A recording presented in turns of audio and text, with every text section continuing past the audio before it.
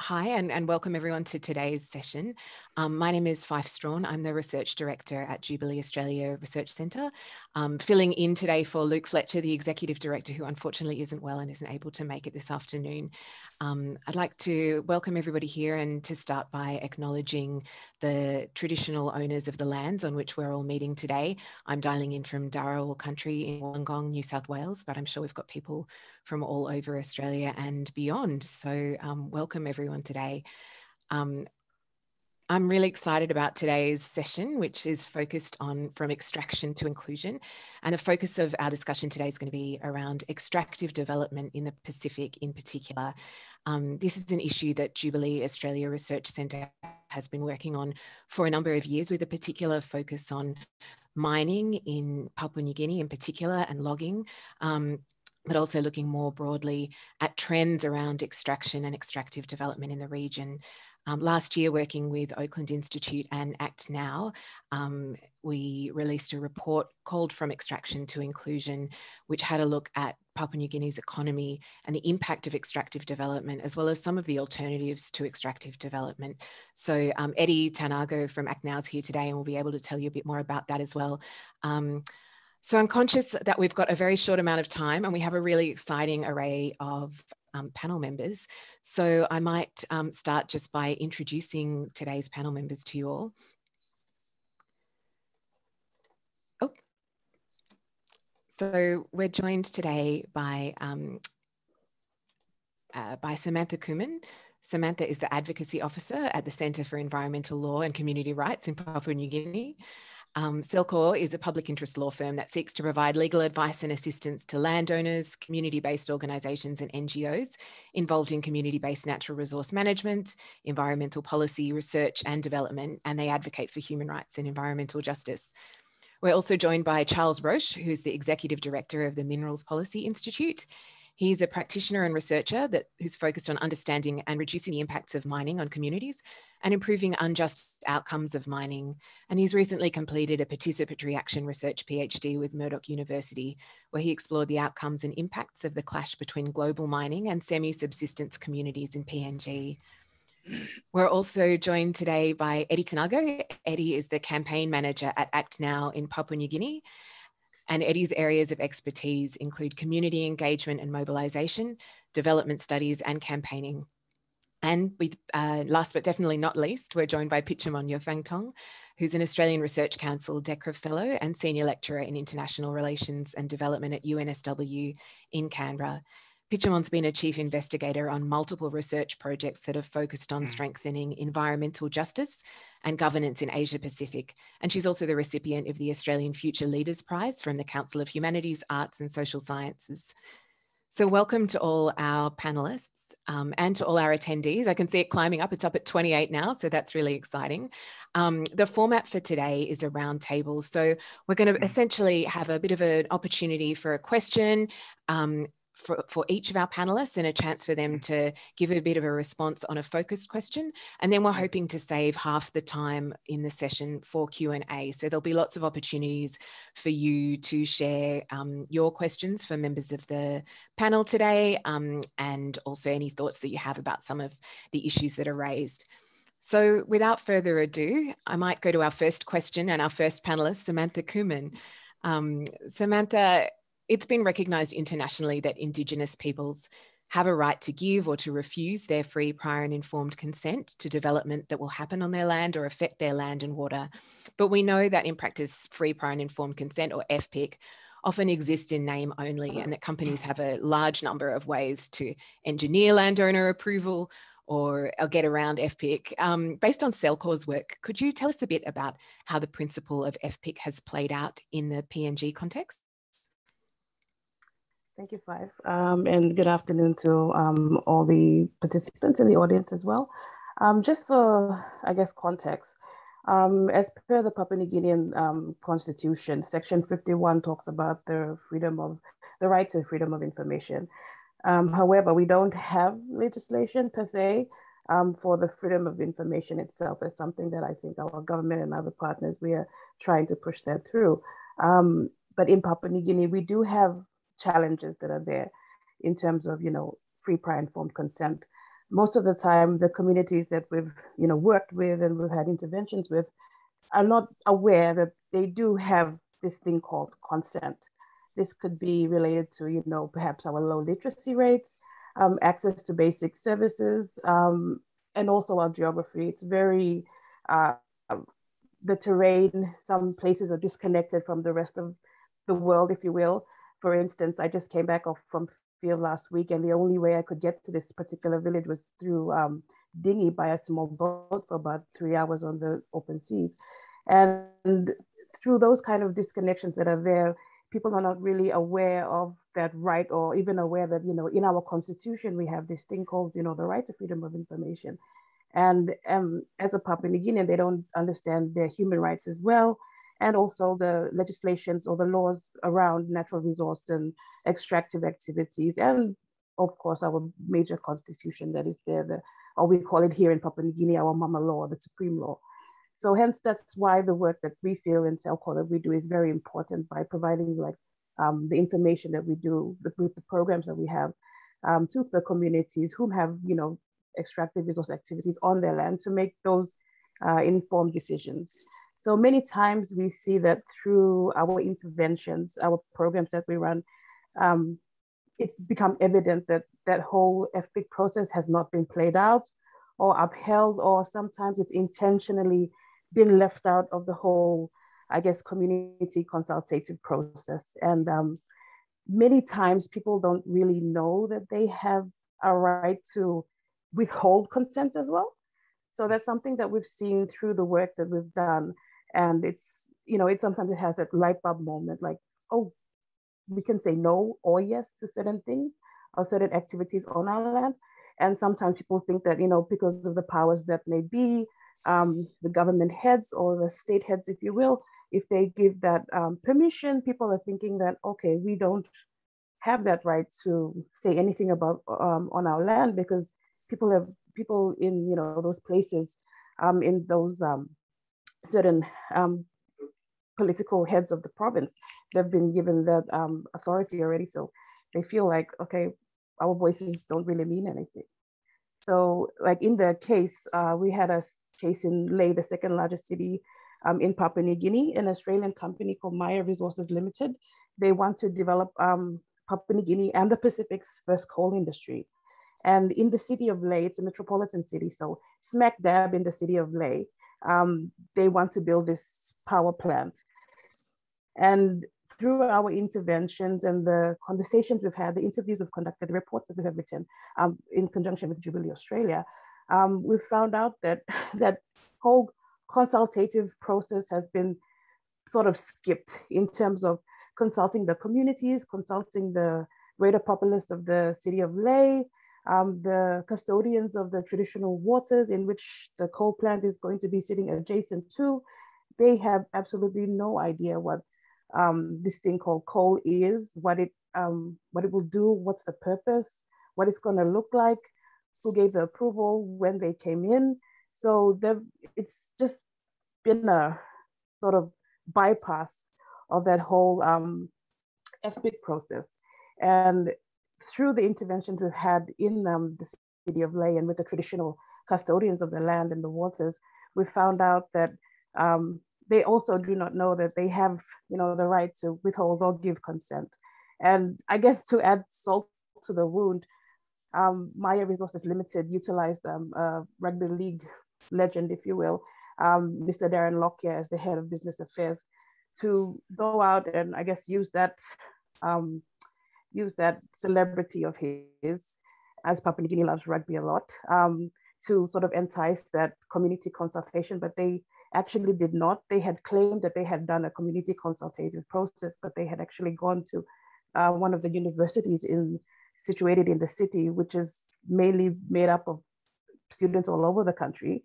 And they had said that that was their community consultative process or community meetings. But in actual fact, when we had gone later and asked if any of the traditional landowners, the clan leaders, if they had attended or if they had known what had happened, they had absolutely no idea. So in Papua New Guinea, we do see that big disconnect due to those other challenges that I mentioned. But it's something that we as a nation and I guess Cellcore as an organization and as a nonprofit who strives to, fight for human and environmental rights, we try to sort of bridge that gap through the programs that we have. Thanks so much, Samantha. I'd love to ask you more about some of the work that Cellcore does around bridging that gap. I know we've got not a lot of time, but do you perhaps want to share it for a second, couple of minutes quickly, what some of the work that Cellcore does around that? Okay, so through law and advocacy, we promote and defend our environmental and human rights. So in terms of the bridging the gap, which I'm talking about, we have a program called Community Legal Education. So it basically seeks to provide information to communities, particularly in those development areas, particularly with logging, mining, oil and gas areas, fisheries. And now we've got coal on our hands. We go to these communities upon their request, or we've identified that there is a need there, and provide that information in terms of giving information about basic government structure, the constitution, natural resource laws, and human rights laws as well. And basically to inform our people and provide them with the information so they can make informed decisions. Thank you so much. So I might turn to Charles now. Charles, you've recently completed participatory action research PhD into the potential impacts from mining at the proposed Wafi-Golpu mine in Morobe province in PNG. And I understand part of that research looked at the process of dispossession and the impacts of the mine on well-being. Could you share a little bit with us about what you found? Yeah, sure. Thanks, Fyfe. So yeah, I've been looking at the impacts of mining in PNG for about 12 years. And then for the last 6 or 7 years through a PhD at Murdoch University. So I use we a lot because I worked with 3 PNG co-authors. So we started looking at well-being and dispossession, and then later we turned to ontological blindness, sort of an epistemological bias of impact assessment. And the overall aim of looking at these conceptual approaches was to better understand the impacts of extractive-led development from a recipient perspective, and for the communities to be able to use the knowledge in their own processes of self-determination, which in itself is critical. Self-determination is a critical component of well-being. So central to the sort of panel topic today, we sought to understand, challenge, and disrupt existing modes of extractive-led development with the explicit aim of overcoming asymmetries of power, knowledge, and influence that deny communities a voice and even the control over their own futures. So we've got the map there, a little bit of backstory. So this research grew from requests for assistance from communities around the Hidden Valley mine in the Morobe province. And upon visiting them, we met more and more communities that were going to be impacted by the much larger and still proposed, not approved, Wafi-Golpu mine. And so we sort of turned our eyes towards that, seeking to avoid problems. This is the Mineral Policy Institute, seeking to avoid the impacts on communities rather than just write about them. So the map's hard to see, but pretty much exactly in the middle is Lae, the capital of Morobe province.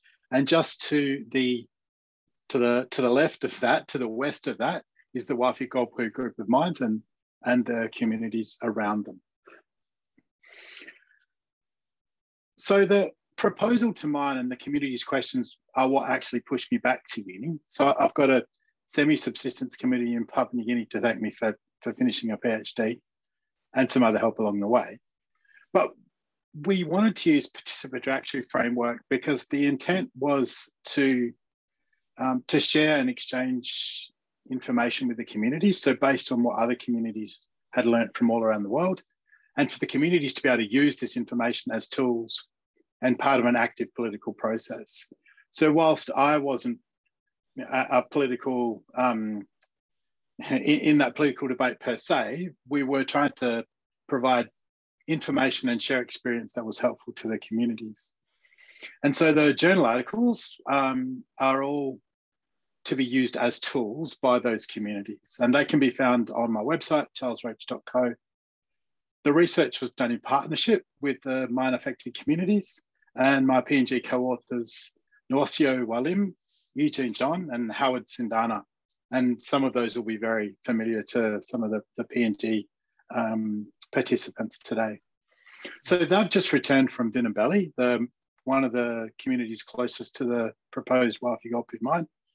So they were there last week, and part of the action research frame was for them to go back to the communities and to share those articles, including summarised and translated versions that were summarised and translated into the top Pearson. So very much trying to have research that impacts across a range of different levels.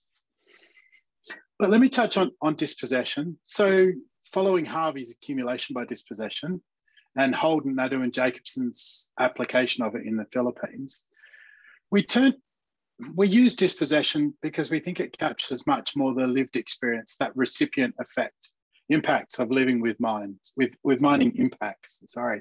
It has a more sort of human connotation and a more genuinely acknowledges the loss that communities feel as different things are removed from them, whether that's they're forced to relocate or they lose access to particular parts of their environments. So when we went to talk to, so we coined a term extractive dispossession, which was basically applying dispossession to extractive practices. And this was very much influenced by the experience of Papua New Guineans with the impacts of mining on affected communities. So we came up with 11 separate factors, just a few of them today. So one was gendered inequality and inequity. And so in PNG, in Marabi, we see that where women are excluded from decision-making processes and a fair share of the benefits. Imperialism and epistemicide, which I thought the communities might struggle to grasp, but it turns out they knew, once these concepts were explained, they knew them immediately because that was part of their own lived experience. It was part of the ongoing colonisation process that's still occurring in Papua New Guinea. And so that's where mining continues that process of colonisation and sort of disregards, disrespects and supplants existing knowledge and value systems, which is very much what happens in this clash between predominantly Western mining companies and PNG communities. But displacement is the one I wanted to touch most on today. So often we use the word resettlement to talk about displacing people. But just can we turn to the next slide? And one more, sorry. This is the village of Vinabelly. And then the next one captures disemplacement. So in this picture, the tree represents the village, the community basically, and WJV is the mining company. So effectively, this is Eugene showing the mining company ripping that community up by the roots and then trying to replant that community somewhere else, albeit with Western style houses. So disemplacement rather than resettlement very much recognises the lived relationships between families in community and time and space. And from last week's visit to the communities, we know they're still very concerned about moving away from the Fyfe River, from having to move to a higher mountain, restrictions on movement because of fencing around the mine sites, whether they can access land to grow gardens on.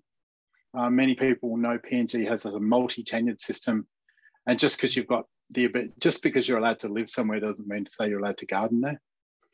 And also a lack of housing for youth, where there's no plans for additional houses for youth in the future. So very much this resettlement is aimed at solving a management problem, whereas displacement is how people live with these experiences. Do I have time, Fyfe, for a little bit on human flourishing? Or shall I wrap? Maybe if you, I'm just looking at the time and, but it would perhaps maybe be great to touch on it after, if that's okay. Sure. Well, let me finish with this one bit. So we use these both dispossession and human flourishing as tools to help communities. And our research showed that it was really useful for the communities. And that's the feedback we got again last week. I think part of the problem in overcoming exclusion and creating inclusion is that this is something that happened on the periphery as part of a PhD and a mind-focused charity, whereas we need to come up with ways of sort of mainstreaming this to truly affect the experience that people in PNG and the Pacific feel.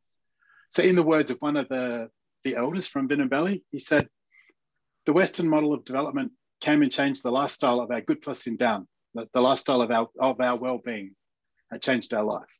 And I think part of the challenge is to make sure that extractive development is a positive impact on local communities rather than making a whole lot of assumptions and supplanting the values they already have. Thank you. Thank you so much, Charles. And that segues really well into what I was hoping to ask Eddie.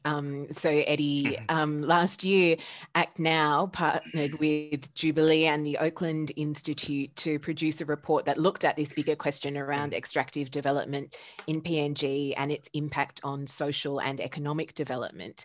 So I wondered if you could share some of the insights from that report and particularly some of how it relates to logging. Yeah, that's right. Thank you so much, Fyfe. Yes, the report that was done last year together in partnership with Jubilee and Auckland Institute.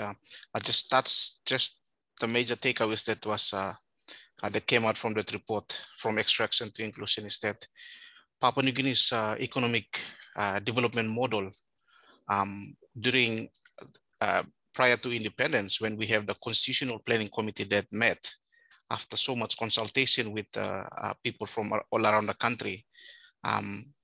They had a really good document that said that it has to be homegrown, it has to be Papua New Guinean grown. And then after the independent, we seem to have gone off track. And PNG has made this model one that is more based on extractive industries, on resource extraction and exports of natural resources. And that is something that Papua New Guinea has been doing since independence. What this report found out is that it does not really work well for Papua New Guinea. It has not benefited Papua New Guineans, even the resource owners and the landowners. So with Papua New Guinea, we seem to have a lot of mines that's opened or that are being proposed and others that are currently under exploration. And we think that, you know, the more resources we extract, like gold, copper, oil palm, we think that we are going to improve the lives of the people. But what this report found out is that since independence, nothing has really changed for the local people, even the country as a whole. There is only a few elites that are only benefiting from what has come out from the extractive industries.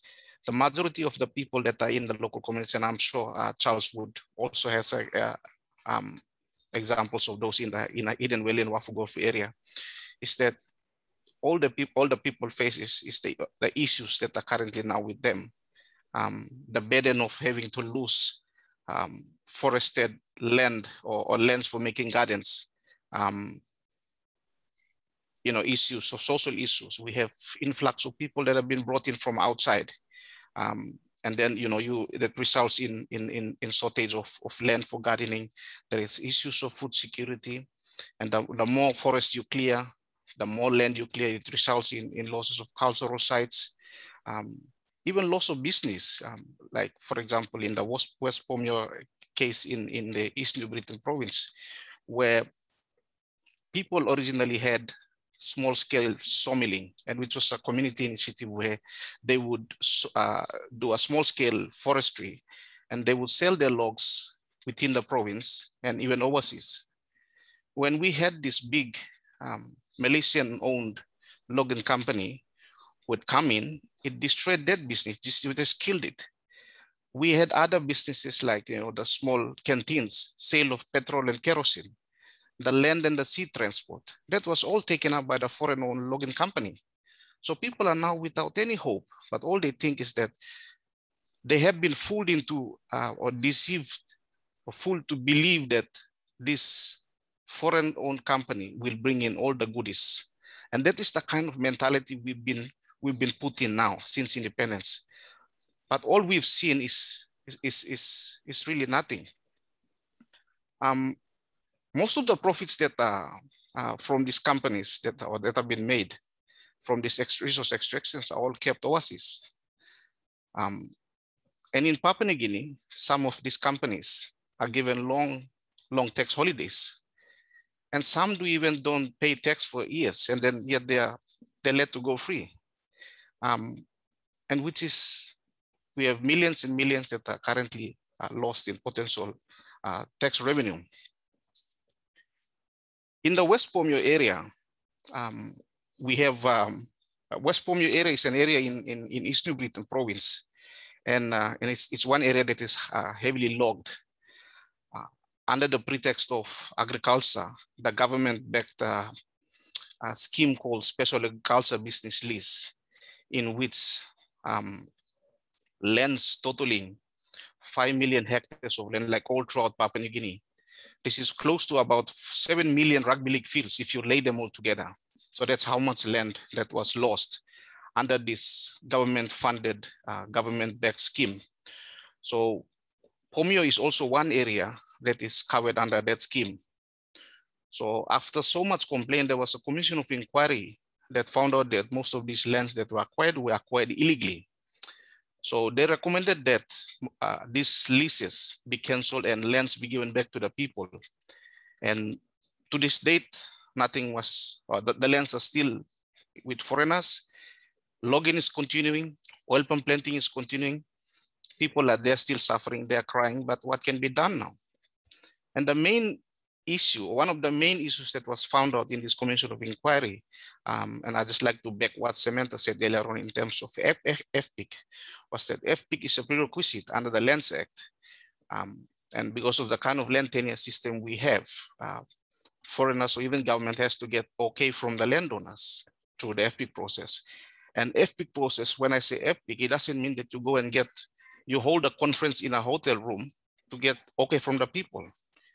And it's a long process in our culture that you have to talk and talk and talk until everyone comes to a consensus, everyone agrees.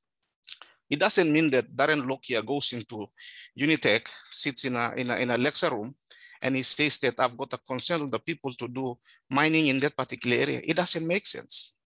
So for this particular case in Pomio, FPIC was the thing that really missed out.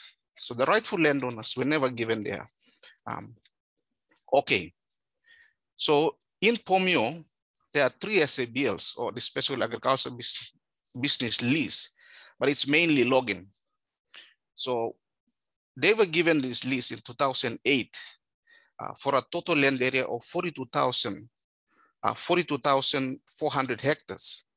So, and this Malaysian company went in with the intention to clear fell the forest, get the logs, and plant oil palm. This has happened, and there were negative effects that we have already well documented, and they are there. People are still fighting over to reclaim their land, but what can they do at this stage? The government is just always on the side of the developers or the logger. We have a commission of inquiry that said that cancel these leases, lands must be given back to the people, but we still have this logging company that's still operating, that's still abusing the rights of the people, that is still blocking the people from having access to their land. So Pomio case is just an example of one case, but it paints a bigger picture that Papua New Guinea has been following a wrong model of development. And that particular report that we did together with Auckland Institute and Jubilee Australia is an example of how the kind of development path that Papua New Guinea is currently taking, and we've gone astray.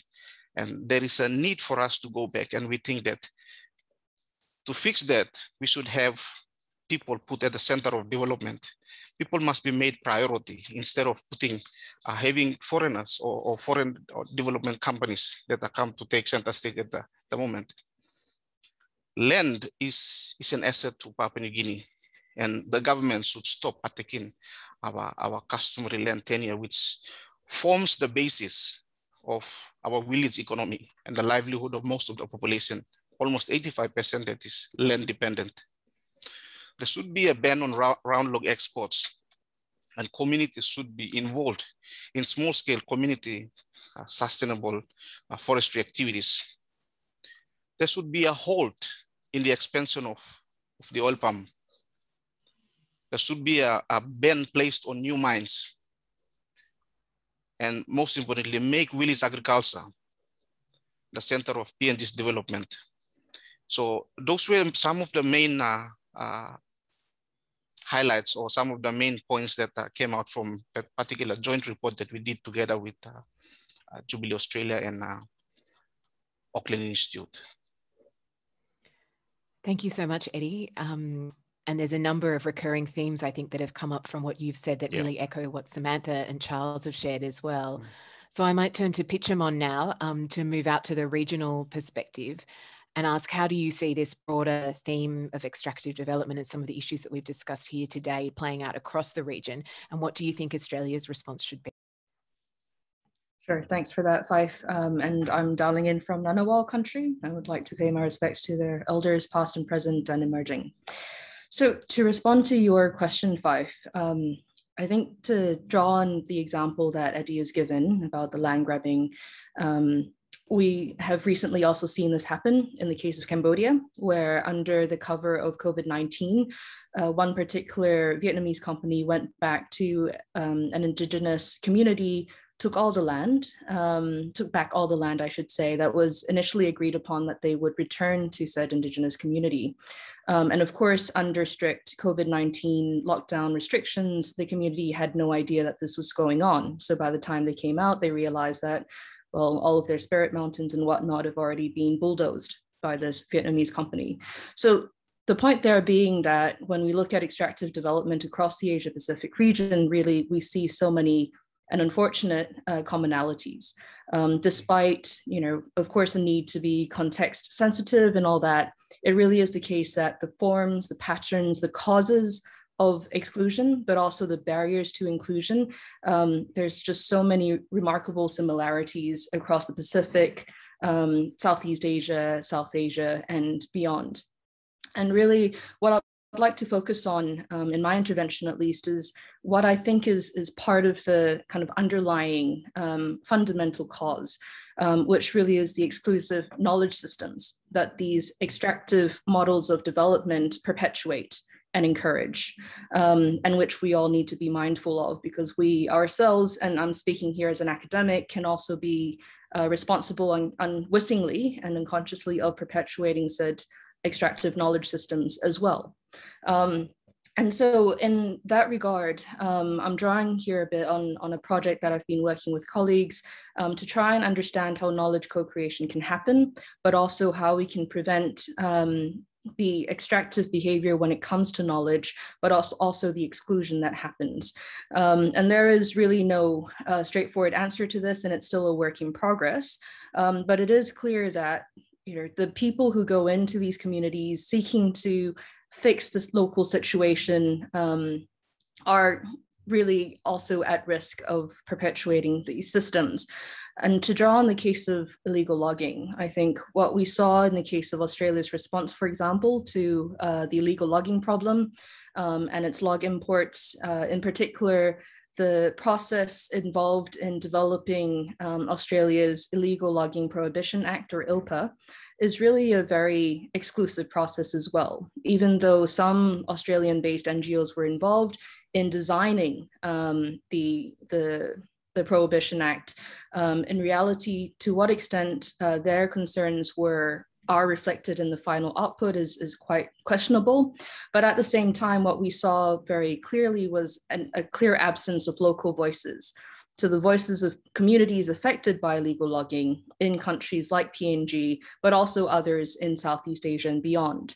And so again, this is, I think, part of a much bigger problem, obviously, when it comes to power asymmetries, but also who has access to the resources that allow for knowledge creation in the first place. And even though so many of us will be familiar of the latest buzzwords like knowledge co-production or stakeholder engagement or multi-stakeholder engagement and social inclusion and so forth, at the end of the day, there are still big gaps between what is said on paper and what actually happens in reality. So if we look at the majority of the multi-stakeholder engagement processes that we see, and I'm generalizing here a bit, so forgive me for that, but in Southeast Asia, for example, the problem is that the language fits the bill, but the actual practice is far lacking, like in the sense that, yeah, if you look at who actually is allowed in the room, it's very exclusive. And a lot of the time there will be a lot of men in the room. There may be a token woman here or there, but the dynamics involved as well. Having, you know, a woman or an Indigenous person in the room does not immediately mean that this is inclusive, right? We're all aware of that. At the same time, having them speak doesn't mean that it's an inclusive process, because that can also be quite tokenistic as well. So I think what is needed is a fundamental questioning of what it means to be in partnership, or to be collaborating, or to really try and bring in local voices. Because again, at the end of the day, even the terminology that we use can risk being colonial. And so I think, again, the problem is not unique to the Pacific. It's something that we see across the Asia Pacific region. And I would really welcome ideas from people in attendance today as to how we might tackle this issue. Thank you. Thank you so much, Pichamon. And now I think we've got a little bit of time. We've got about 20 minutes for Q&A. And I think there's an instruction in the chat. I'm not sure if that there's a Q&A button in this particular edition of Zoom that you can go into and you can add your questions. And I see we've got a fantastically meaty first question, which was added right at the start of the session. I don't know if the other presenters have had a chance to have a look at it already, but it's been sitting in my mind as everyone's been speaking, and I think it does tie together a number of threads. So the question is from Tacey Kalamo, and it's, how can we address the gap of collaboration and inclusive decision-making between government institutions and the project impacted communities while being aware of compliance standards that govern extraction companies? So there's a lot in that question, and maybe a couple of our panelists might want to speak to it, but perhaps I might invite Eddie if you wanted to go first on that question.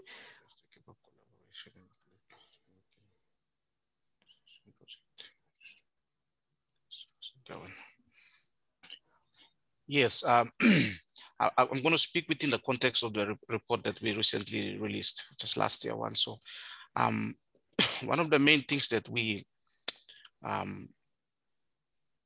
tried to cover, and one of the main recommendations we had in the report, was that we wanted to make sure that people are put at the center of development. So people have to be really involved in the beginning and in every process of the way.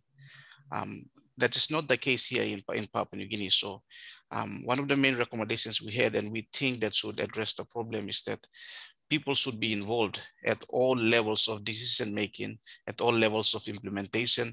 So in a way, decisions that come or things that happen, they have been included in the process as well. So we thought, I think that people should be very much involved in every step of the way. So most times here in this country, we see that people are left outside. They are not being consulted. They are not being given the opportunity to talk. And I think in the case where Charles was working, I hear stories of that. You know, we normally think about the people who are directly landowners, but we don't think about the people who are not landowners, but who live down the river. So this is the kind of thing I'm talking about when I say that people should, at all levels, should be involved as well. So it reduces that impact or likely impact of the of projects that are happening in the area. Thank you, Eddie. Would any of the other panelists like to jump in on that question as well? Charles? Yeah, I'd say that compliance standards are sort of like the icing on top of the cake, is the way I think about it. And that can help transfer, best practice from one company or one country to another. But really the key here is the relationship between the government and the people, where what we really need is a much more rigorous process that's very inclusive over a long time, so that communities really understand what they might be agreeing to. And I think too often international compliance standards can be used as a way that multinationals justify their behavior rather than actually undertake the sort of actions that we would like to see in any sort of natural resource extraction, but is lacking in as much in almost in Australia as it is in Papua New Guinea. Thanks a lot, Charles. I might move on to the next question. We have a question from Gary Flomenhoft asking Eddie and others, my understanding of the global definition of FPIC is that it doesn't require consent, only consultation. So even FPIC is quite weak. Are there other mechanisms that might be stronger to ensure local sovereignty over land? So that's a good question, because I know that there can be different views put as to what FPIC requires. Would anyone like to jump in and tackle the definition of FPIC, perhaps from the UN Declaration on the Rights of Indigenous People, and then the second part of that question as well around local sovereignty?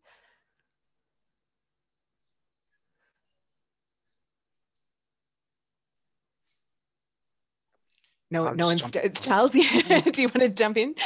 Oh, well, I mean, very briefly, weak FPIC talks to consultation, whereas any genuine FPIC talks to consent. And one of the reasons I went to human flourishing eudaimonia is that self-determination is built into our concept of well-being. Yeah.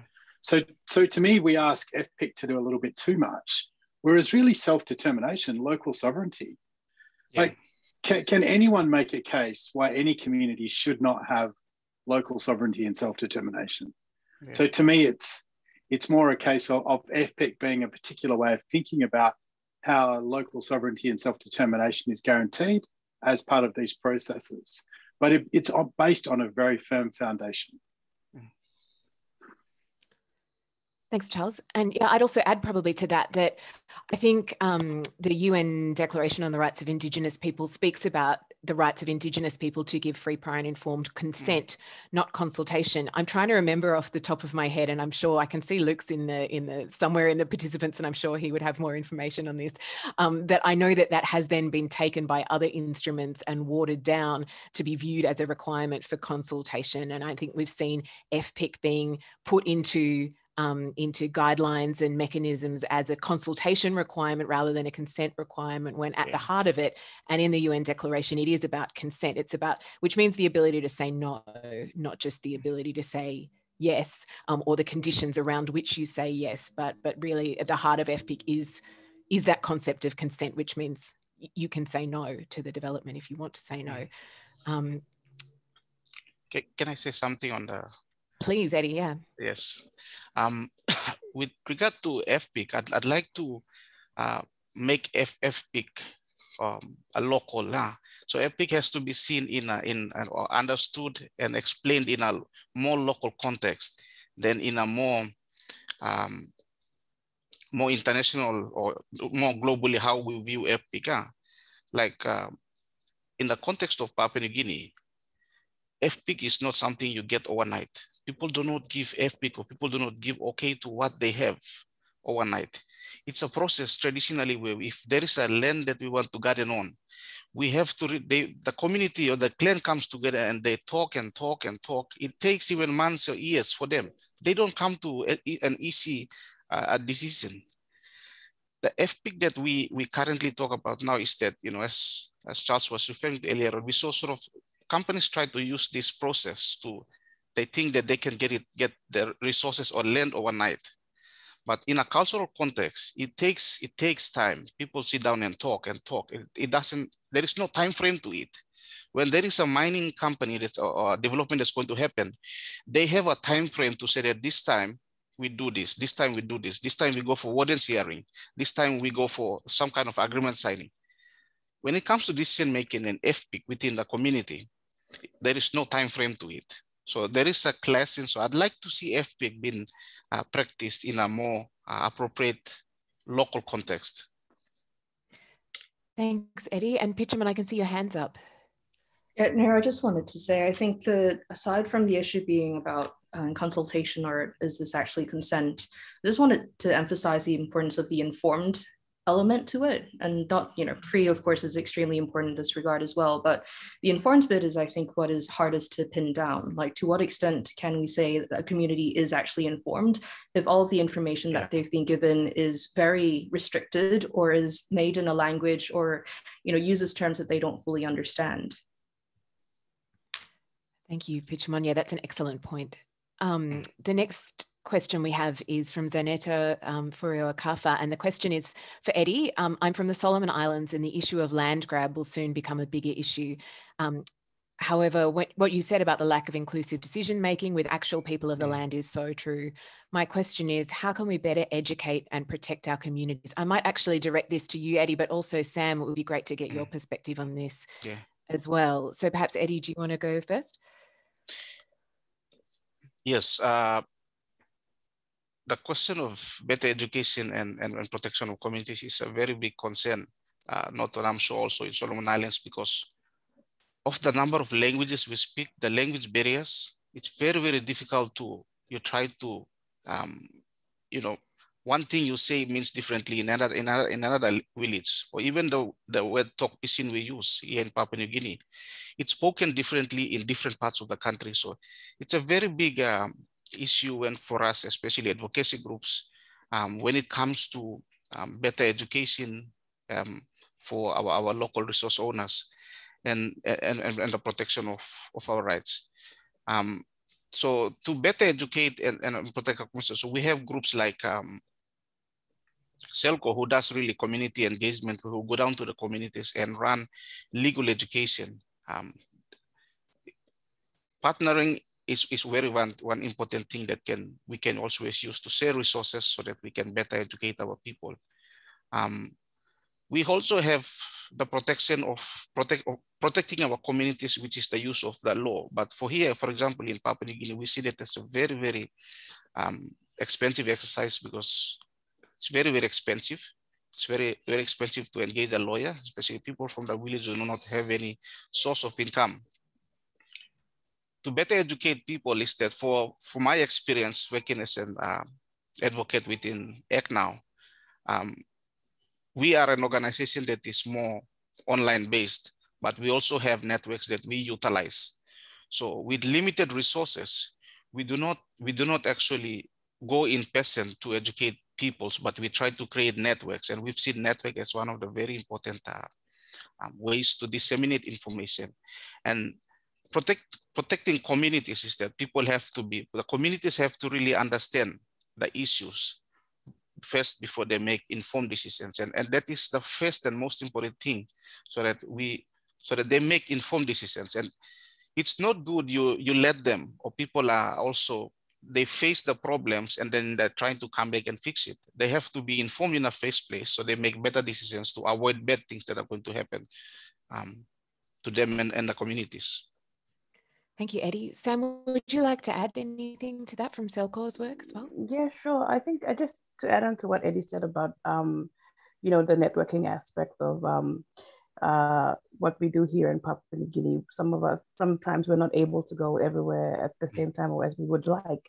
And it's just, I guess, coming together in terms of different, you know, environmental, you know, CSO groups or CBOs as well, the community-based organizations, utilizing that network, going to those communities. And that's how we reach those communities as well.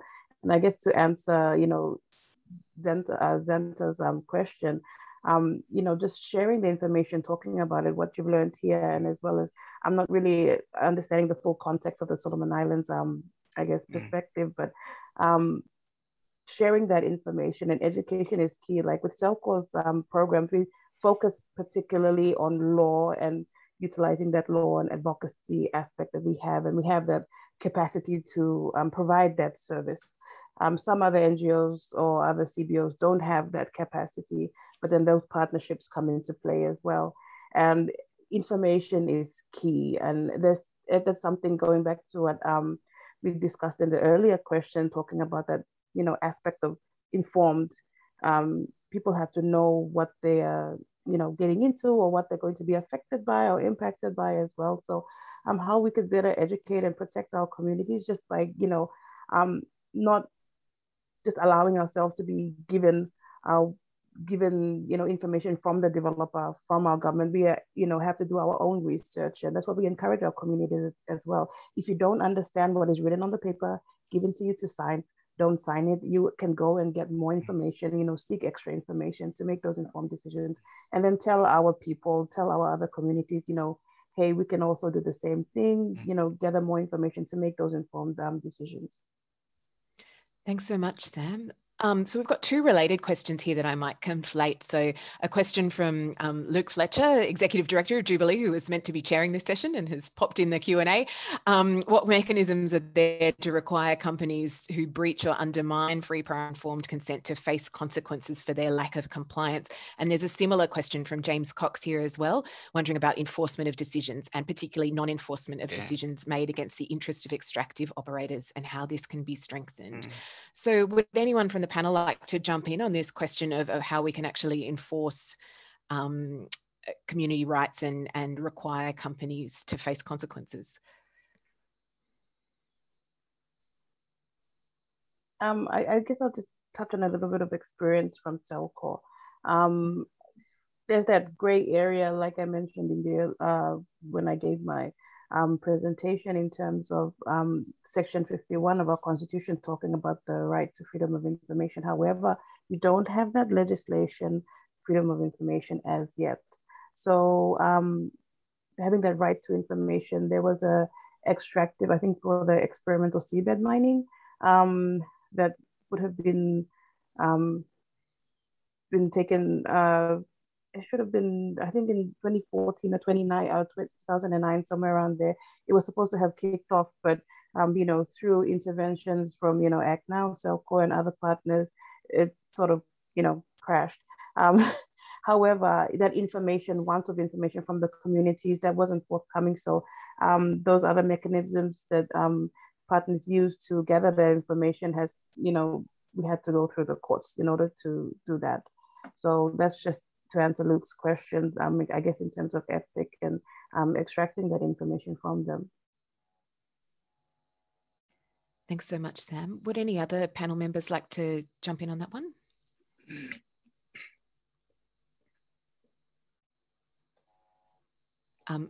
Charles, yeah. I think we could draw something from the question about Cambodia as well, about success stories. Unfortunately, there's very little that can be done in terms of enforcement against the actions of extractive industries, whether it's mining industries in Papua New Guinea or in the Pacific or even in Australia. We're not very good at balancing the competing needs of local communities and the other objectives of extraction. So sure, there's some that where you can take particular action against, based on certain guidance mechanisms, but really this is an issue that should be tackled through the legislation of that home country and of the host country from the company that might be involved. Yeah, that's right. And I think this is also an issue we've looked into a bit in Jubilee as well, around what are some of the mechanisms in Australia to hold companies to account for what they do overseas. And I know the Human Rights Law Centre has also written quite an extensive paper on this, just the inadequacy of the mechanisms that we have in Australia to provide redress for communities overseas, particularly where there's human rights abuses. We have the OECD National Contact Point as a non-judicial remedy that communities can go to bring a complaint.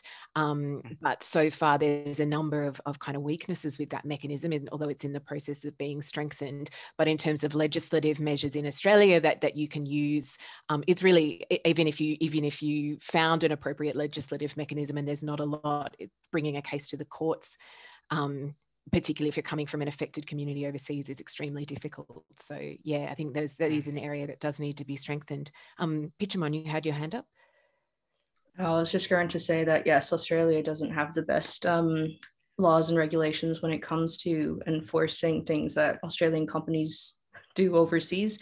At the same time, I think this is the case across the board. And to go to the question from Cambodia, I think there aren't real kind of straightforward success cases. There are gradations of success, and depending on how one defines one's success as well. But I do think that there is some interesting developments being made in terms of national contact points, but also in terms of using stock exchange regulations, really drawing on the consumer base, kind of leveraging that in order to hold companies more accountable for what they do. is I think an interesting mechanism, and one that really has the potential to also impact the bottom line of many of these firms. Fantastic, thanks Pichamon. Now I've been told that the session is going to automatically end at 4:15 and it's 4:13 now, so I'm wary of asking anyone else to start any lengthy response, but would any of the panelists like to say anything briefly before the session? Okay, apparently it may not necessarily end. So can I invite any of the other panelists if you'd like to make any closing remarks before we wind up the session?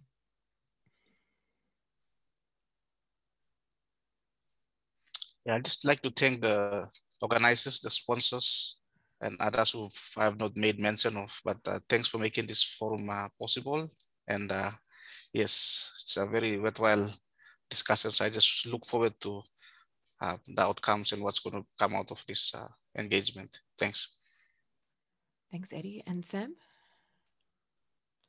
Yeah, I'd just like to just add on to Eddie and just say thank you to the sponsors and the organizers and our facilitators here today for hosting this panel as well. There's a lot of vital information that has been shared, and I hope this gives an insight to, you know, the issues that we have on the ground in Papua New Guinea and the Pacific as well, and those challenges that we face for a better context in our development issues in Papua New Guinea today. Thank you. And I might turn to Pichamon. Yes, no, thank you also. But I also wonder, Fyfe, whether you could also talk about some of the projects that Jubilee has done in this space and what more we can do as well to support the work that everyone here is doing. Good point, and thank you for that invitation, Pichamon. Yes, we've got quite a number of projects at the moment in Jubilee that are quite relevant to this space. In particular, I'd like to mention our Save the CPIC campaign, which I will try to pop a link to in the chat, but that campaign is focused on a proposal right now to build a mine on the Freda River in Papua New Guinea, a large copper and gold mine that could have some really devastating environmental consequences, and where the downriver communities are very much not giving their free, prior and informed consent to the building of this mine. We also have a number of other programs working with CellCore, ACTNOW and others, looking at illegal logging in Papua New Guinea, and the No Gut Coal campaign that Samantha mentioned as well, focused on the development of a coal industry in Papua New Guinea, as well as some work in Fiji. We've recently released a report focused on black sand mining to Australian black sand mining projects in Fiji. So please do check out our website and have a look at some of those. We've also got, I've just got some details, sorry, on the final slide here,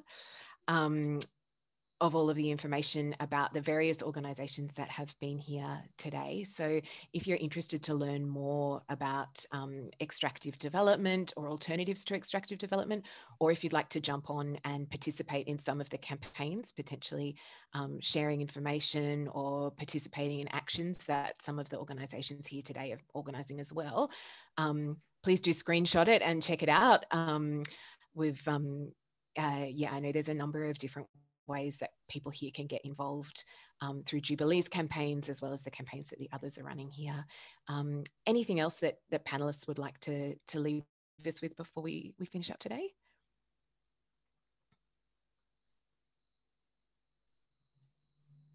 Nope. Okay, well, I'd just like to say an enormous thank you to our panelists here. I know Charles, Eddie, Samantha and Pichamon are all incredibly busy people who've found time out of their schedules to come and share their insights today.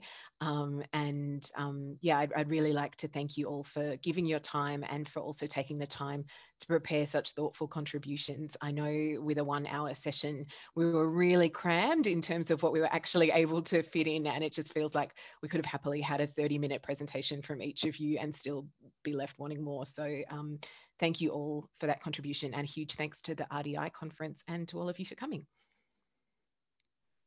Thank you so much. Thank you, everyone. Thanks, Fyfe.